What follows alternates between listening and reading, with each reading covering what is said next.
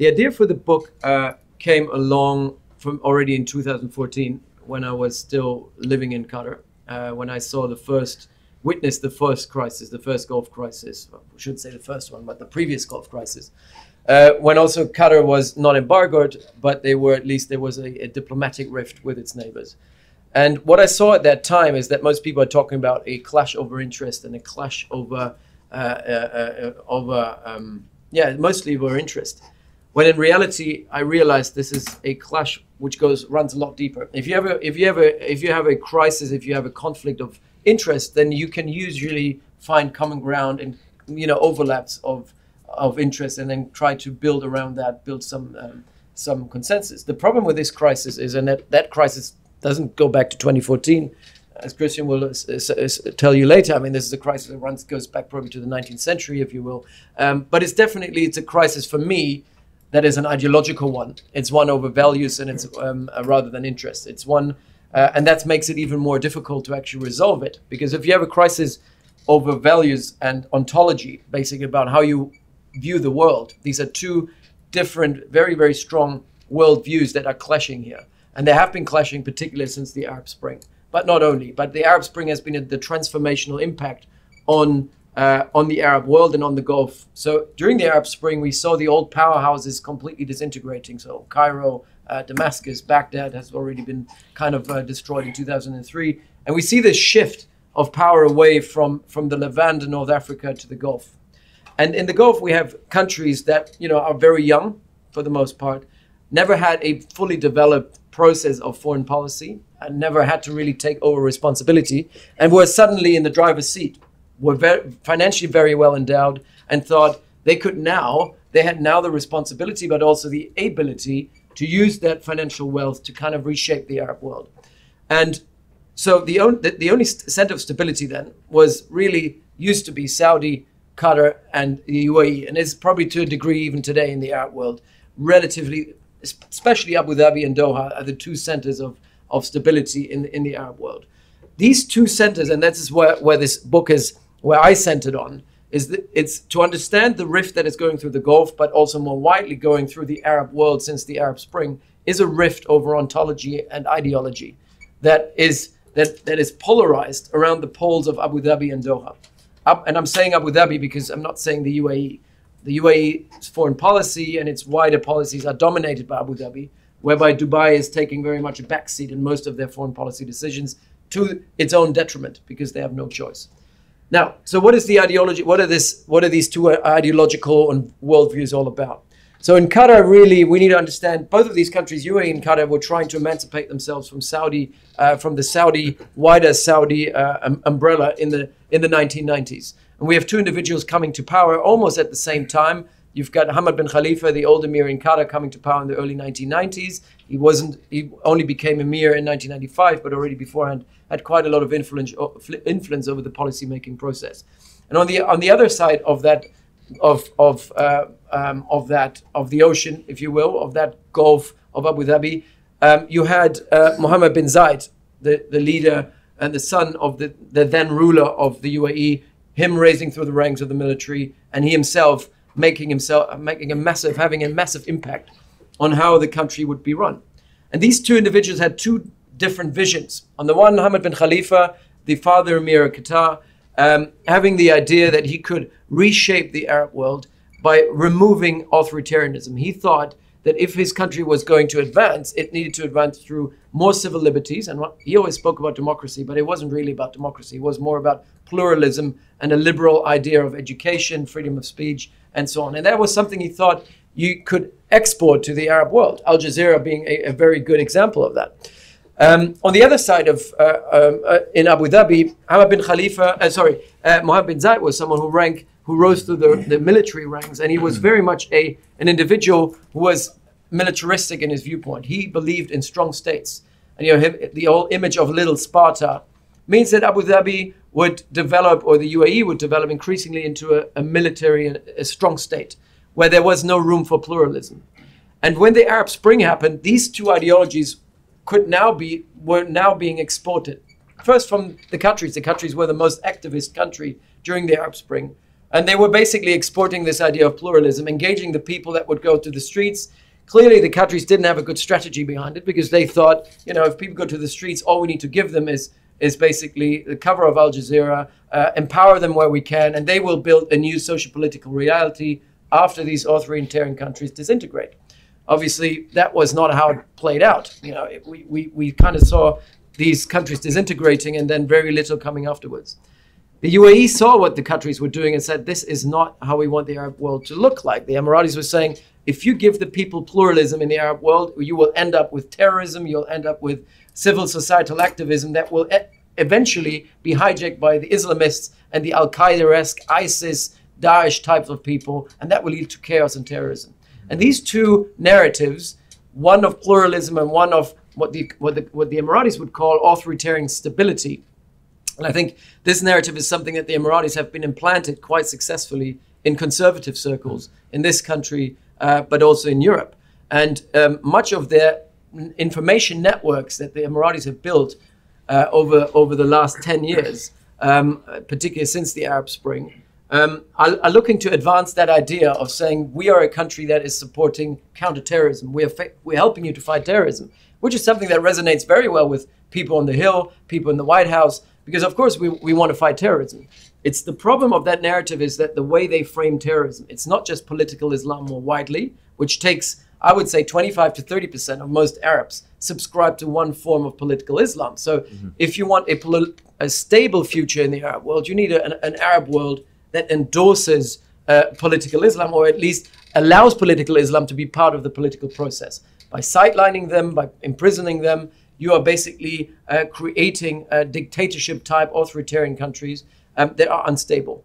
And the problem with that is that more widely the UAE, what they've tried to do is basically frame any civil societal group that is anti-status quo in the Arab world as a terrorist organization. If you look at the list that the Emiratis have basically given to Congress and have given to the White House, to the Obama administration already, have given to us in the UK, it's a list of, I think, 95 different organizations that they consider to be terrorist organizations. Many of them are completely legitimate civil societal groups in this country and in the UK. And basically what they're trying to say is that anyone who is trying to usurp the authoritarian regimes or undermine the authoritarian regimes in the region are basically terrorist organizations. And that clash, that divide over pluralism, which is the Qataris were very active in promoting until 2014. More recently, they've taken a step back and said, look, we made some mistakes in Syria, we made some mistakes in Libya, but we're still trying to advance that particular narrative via Al Jazeera and soft power. And on the other hand, though, the Emiratis have become very activist. And what they have done is we can see that divide in Libya, we can see it in Algeria, we can see it in Sudan, we can see it in Egypt, where the Emiratis are basically supporting groups that are very much on the authoritarian end of the socio-political spectrum, and are very tough on not just terrorism, but tough on civil society more widely. What Sisi has done in Egypt is create an authoritarian state that is second to none in Egyptian history. I think the kind of repression that we see in Egypt right now, under the patronage of the Emiratis, has created a regime that is worse than the Mubarak regime ever was in terms of how they deal with civil society, how they clamp down on the freedom of speech. And something similar, and this is also something that leads us to Libya, because that's something that is very much on the priority list at the moment, that in Libya right now we have the same thing happening. We have support for an authoritarian such as Haftar, who is trying to basically undermine the legitimate UN inclusive pluralistic process to build his own authoritarian regime. And I think this is where the problem lies. And my chapter on the weaponization of narratives is basically looking at how these narratives have been exported and how particularly the Emirates, because the countries, as I said, have become less and less activist, but how particularly the Emirates are exporting that narrative in Europe in neoconservative and conservative circles. And this is not just the Republican Party in this country. It is also a lot of conservatives in the UK, conservatives in Germany, in Brussels, in particular members of the European Parliament, who kind of, being confronted with the complexity of the Arab world, are being confronted with a very simplistic narrative of saying, do you want stability or do you want terrorism? And everybody would say, I'm going for stability. And they say, if you want stability, you go with us. We'll make sure that none of these NGOs, none of these civil societal groups in the region will have any say in sociopolitics. And it's a simplistic narrative, but it's one that resonates quite well. And this is what initially this idea was about. And there are obviously a lot of other components that kind of drove this crisis, but I think at the heart of it, it's an ideological one. And then there are all kinds of other elements that we describe, or that all these different contributors nicely outline and analyze in this book in the other 13 chapters. And I'll leave it at that and give the word to Giorgio to maybe tell us a little bit about what the Trump administration and their role was in kind of facilitating this divide. Andreas, thank you so much. I also want to thank Gulf International Forum for this chance to talk about the book. As Andreas mentioned, I wrote the book I wrote the chapter in the book that looked at the variable of the Trump administration and how the election of Donald Trump in 2016 factored into the picture. I think it's important to go back to the 2014 crisis, or maybe more of a diplomatic spat, and start there. Of course, that took place when the Obama administration was in power, and the Obama administration understood that this rift, mainly between Doha on one side and Abu Dhabi on the other, was a big threat to U.S. interests. And even though on paper the 2014 spat ended in November of that year, there was no doubt that the root causes of this division were still there, and there was the risk of sounding too extreme, I would really use the word hatred between people on both sides of this rift. And the Obama administration did quite a bit to try to make sure that the GCC would remain relatively united, and that the events of June 2017, which they were concerned would happen, they worked hard to put pressure on the parties to prevent exactly that kind of outcome. There's this question: if Obama had a third term, or had Hillary Clinton won the 2016 election, would the blockade of Qatar have happened? We'll never know the answer to that, but I would argue that you can make the case that the blockade would not have happened had Obama had a third term, or had Hillary Clinton been elected. I think from Abu Dhabi's perspective, and also the perspective of Riyadh, Cairo too, there were grievances with the Qatari foreign policy that Andreas outlined a few minutes ago, which were very serious. They were just below the surface, and the Emiratis still believed that action needed to be taken against Qatar. The belief was that what happened in 2014 was not enough. This was just simply recalling the ambassadors and issuing some rhetoric about Qatar's support for terrorism and extremism, but it didn't ultimately achieve their objectives. And I would argue the objective was to make Qatar function in a way that is more or less the way that Bahrain operates in the GCC now. A country that, yes, it is officially independent. It has its own seat at the UN. On paper, it's an independent country, but in practice, it operates as basically a puppet state of Saudi Arabia. The objective was to bring the Arabian Peninsula's geopolitical order back to the pre-1995 era, when Qatar was not asserting its independence and its autonomy. The view was that the Trump administration and the Trump presidency provided a very unique and probably the only opportunity for the blockading countries to achieve the goals that they were not able to achieve in 2014. Understanding was that the president was unaware of the complexities of the Gulf region. The president and the people around him were inexperienced, and that the president was very much focused on domestic interests while lacking a sophisticated understanding of the Middle East. And the belief was that when Trump came to Riyadh for his historic speech in May 2017, he addressed leaders of many Arab and Muslim countries and said, this is the time when the U.S., allies in the Middle East, get serious about fighting terrorism. This was a unique opportunity to sell the case against Qatar and to say, look, we are serious about going after terrorism. The evidence that we're going after terrorism is this blockade that we're imposing on Qatar. The message was that today we get serious about dealing with extremism, and this is the first step. Trump, of course, immediately put out his impulsive tweets in which he bragged about going to Riyadh and giving a speech that resulted in this blockade. He went as far as saying that this blockade marked the beginning of the end of terrorism in the Middle East. I think clearly Trump wanted to be able to return from Saudi Arabia and send a message to American voters that he was able to really achieve something and that this was a tangible result of his historic visit to Riyadh. Of course, what we saw later was that the American establishment, the diplomatic establishment, the defense establishment was not on the same page as the president was initially. It was made very clear by Rex Tillerson, made very clear by the Pentagon that Qatar is still indeed an important U.S. ally. There's a huge American military presence in the Emirate, and that this alliance is not going to change, notwithstanding the surprising tweets that came from Donald Trump shortly after the blockade went into effect. And I think a real mistake on the part of Abu Dhabi and Riyadh was that they didn't fully appreciate the extent to which U.S. foreign policy is shaped not only by an individual sitting in the White House, but also institutions here in this city.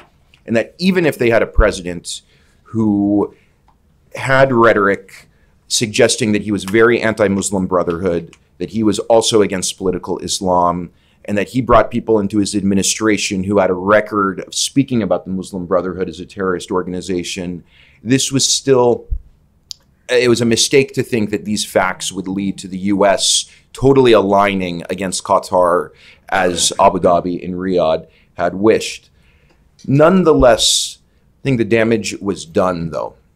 Their perceptions of Trump gave them the confidence and emboldened them to the point where they thought that they could impose this blockade on Qatar, issue these 13 demands, which if the Qataris were to ever meet, would be a humiliating surrender of sovereignty. But they believed that this could work and that the U.S. government would fully back the blockade of Qatar. We obviously know over 2 years later, the U.S. still considers Qatar to be a very close ally. And even, I think, only a month after the tweets went out, there was the counterterrorism agreement that Washington and Doha signed. But nonetheless, as I said, I think the real damage to GCC unity was done. It was the nature of the Trump presidency that gave the blockading countries the confidence to take this action.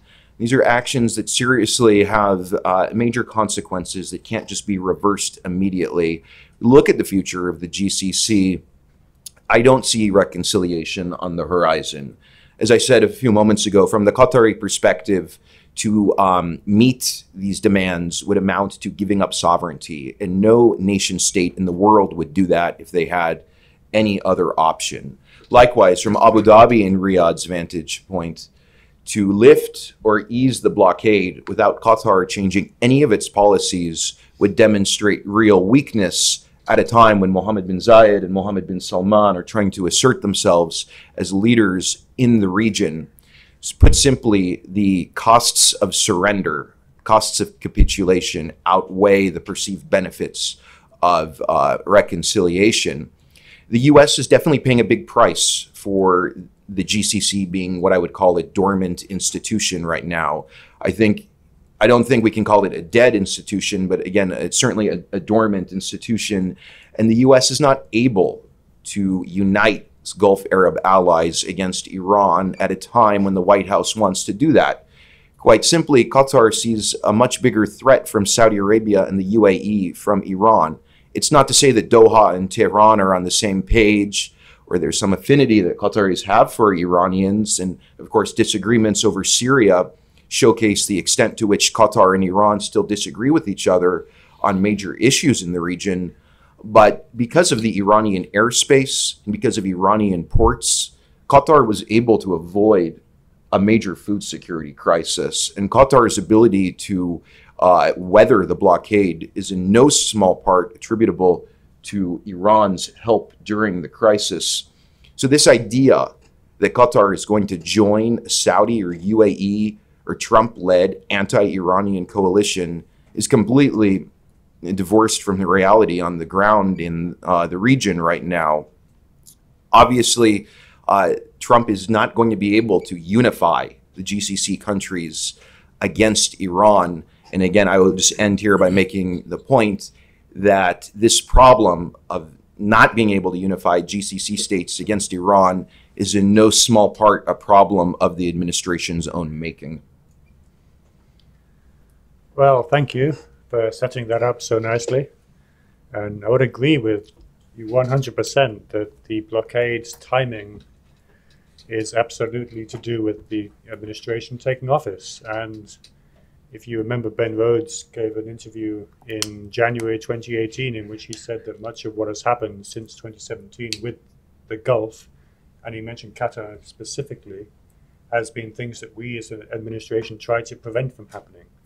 You got the impression that in 2014, for example, the 2014 iteration of this row, the Obama administration was very active in actually leveraging its partners in the region to make sure it didn't go any further. Now, of course, when Trump came in, not only was that leverage removed, or at least the desire to use it was removed, but as you say, there was a feeling, I think, in Riyadh and in Abu Dhabi that this was a once-in-a-lifetime opportunity. These set of circumstances may never happen again, where you have an administration coming in with almost no prior policy position and a seeming lack of interest in settled U.S. positions and interests in, well, across the world in some respects. And that, I mean, for me, the one conundrum is, why did they think that just because the White House switched, the whole U.S. government would follow suit? And I mean, that obviously was the biggest miscalculation, and we're seeing that continue to play out. And I can only imagine that possibly the Trump administration and the White House believed that too. And if you look back at some of the policies of the first few months in office, those chaotic first few months, it was as if the administration came in thinking we're going to do things our way. The normal rules of politics have been suspended, and of course they haven't been. And we've seen with all the investigations and all the pushback, the institutional pushback we've seen, and that of course has included the Gulf crisis, we've seen that institutions so far have not bended. I mean, they've been stressed, but they haven't been completely blown away. So I would agree with everything you said. I mean, as you said, we live with the consequences of this rift. And I think for the GCC or for Gulf politics going forward, which is some of the stuff I looked at in the chapter, they are pretty grave. The rift has targeted Gulf politics and the GCC at its weakest points. The GCC has always been an uneasy collection of 6 states, 1 very large state, 5 much smaller ones. The top-heavy Saudi nature of the GCC has always been a flashpoint, or at least a point of friction, not just for Qatar, for the UAE, for Kuwait, for Oman, less so for Bahrain for specific reasons. Saudi Arabia is 7 times larger than the next biggest Gulf state, which is Oman. Oman itself is bigger than the other 4 Gulf states combined. So there's always been a power imbalance in terms of conventional power, in terms of territory, size, population, conventional power statistics. Now, clearly Qatar and the UAE, as Andreas has made clear, have really boosted other forms of power, conventional in Abu Dhabi's case, and soft power and kind of smart power in Qatar's case. But the size imbalance remains. And there has always been within the GCC a concern that Saudi Arabia would start to throw its weight around. And if you look at the history of the GCC, on consistent occasions, that has prevented further integration of GCC countries. The concern that this would just facilitate or make possible an even more Saudi-led GCC. And what's interesting is, for example, in the 2000s, up until about 2010, the biggest split in that nature was not between Saudi Arabia and Qatar, it was between Saudi Arabia and the UAE. And there were many instances of the UAE and Saudi Arabia having pretty profound disagreements on the nature of closer union, or the attempts of the smaller Gulf states to try to bypass Saudi Arabia and work closely with each other. For example, in 2003, Qatar tried to build, or there were hopes to build a bridge between Qatar, or a causeway between Qatar and Saudi Arabia, Qatar and Abu Dhabi, and the Saudis blocked it. The Saudis were tooth and nail against the construction of a pipeline from Qatar to the UAE as well, and they successfully blocked that pipeline from Qatar to Kuwait. So there's always been a degree of tension. Most obviously in 2009, when 20 years of planning for a Gulf single currency went out of the window overnight after the central bank was awarded to Riyadh rather than to Abu Dhabi. And the Emiratis were very upset and frustrated by the decision and withdrew from the project 2 weeks later. So we've seen concern among all the Gulf states, the smaller ones, at the potential for a much more assertive, even aggressive Saudi Arabia that we now see under Mohammed bin Salman, joined at the hip in some ways by Mohammed bin Zayed in Abu Dhabi. So the consequences of what we've seen over the past 2 years of the attempt to impose what you might call a geopolitical straitjacket on Qatar, or perhaps by extension on some of the other Gulf states that don't necessarily share the Riyadh, Abu Dhabi viewpoint on Gulf politics, especially towards Islamist groups, political Islam, whether it has a role in domestic political landscapes or outreach to Iran. This is hitting the GCC at its very weakest point and is being watched with profound concern in other capitals such as Kuwait City and in Oman, in Muscat. The 13 conditions which you spoke about, of course, there were only 12. The 13th was that it had to be accepted within 10 days or the point became invalid. And so I think it's been clear that the 13th point has kind of been neglected. But the point of those conditions, as I think, caused profound concern in the other capitals, because the way that these conditions were used against Qatar in 2017 it's not specifically about Qatar itself. If you're going to use Iran against Qatar, well, Kuwait and Oman have pragmatic political relationships with Iran. Dubai has much more of an economic relationship with Iran than even Qatar has. So you're going to use this against them. It could be used against other countries as well. The Muslim Brotherhood in politics, well, the Muslim Brotherhood has been a political actor in Kuwait and in Bahrain, and a respected and legitimate one for 20 to 25 years. So again, if you're going to use this against Qatar, it has clear implications for other Gulf states. These splits don't just run from Saudi Arabia to Doha. These are splits that cross the entire Gulf in different ways, and there's no simple black or white. And that's the problem, I think, that the Saudis, and to some extent, obviously their partners in Abu Dhabi, have tried to paint this kind of rift, this narrative. And it doesn't cut that way. It cuts across Gulf societies, it cuts across Gulf states. And that's why I think it's going to make any recoherence of the GCC or of Gulf politics much, much more difficult. Threat perceptions, which I wrote about in my chapter as well, as you said, if you're sitting in Doha, your threat perception is not from Iran, it's from Saudi Arabia, it's from Abu Dhabi. This is not the first time this has happened. As you said, it happened in 2014. Going further back, and of course Ambassador Theros will remember, it happened in 1996, when you had the same four countries, Saudi Arabia, Abu Dhabi, Bahrain, supported by Egypt, trying to reverse the transfer of power which had taken place the previous year. In fact, I think it was on this day, June the 27th. No, February 6th. No, but in 1995. Well, 1995 it was June 27, 27, I think, wasn't it? 17. 17th. Okay, well, it was around this time of year. Very close. So it was very much, you have a recurrence of the same four actors who, as Andreas have said, have never fully agreed with the Qatari perspective of trying to break out of the shadow of the overbearing Saudi embrace. And of course, one of the reasons why the leadership in Qatar in the 1990s tried to do that was because they had learned the lesson of the invasion of Kuwait by Iraq in 1990, which is that you need to have external partnerships around the world to overcome any potential vulnerability to your neighbors. And Qatar learned that lesson. They took that lesson, they absorbed it very clearly, and began to use liquefied natural gas to create those linkages around the world. So there's no threat perception that is consensual anymore in the GCC. As long as the Gulf states had a common external threat perception, which for many years was instability in Iraq, Iran, they could come together in moments of crisis. But over the last 2 years, that has been demolished by what has happened. It's going to be very difficult to recohere, especially now when the US is once again trying to rally its partners against Iran. We've seen that, again, it's much more difficult to try and get them on the same page. So that's going to be a real consequence. And then just looking finally at some of the political implications for other states in the Gulf. Now, The GCC, as you said, is continuing. It's not dead. It still meets. They still have meetings of the summit every year.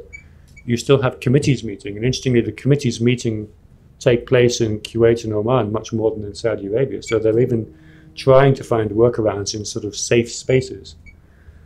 But if you're looking at this issue from a Kuwaiti or an Omani perspective, you recognize that at some point in the future, perhaps not so distant future, you will have a succession in Kuwait, you will have a succession in Oman.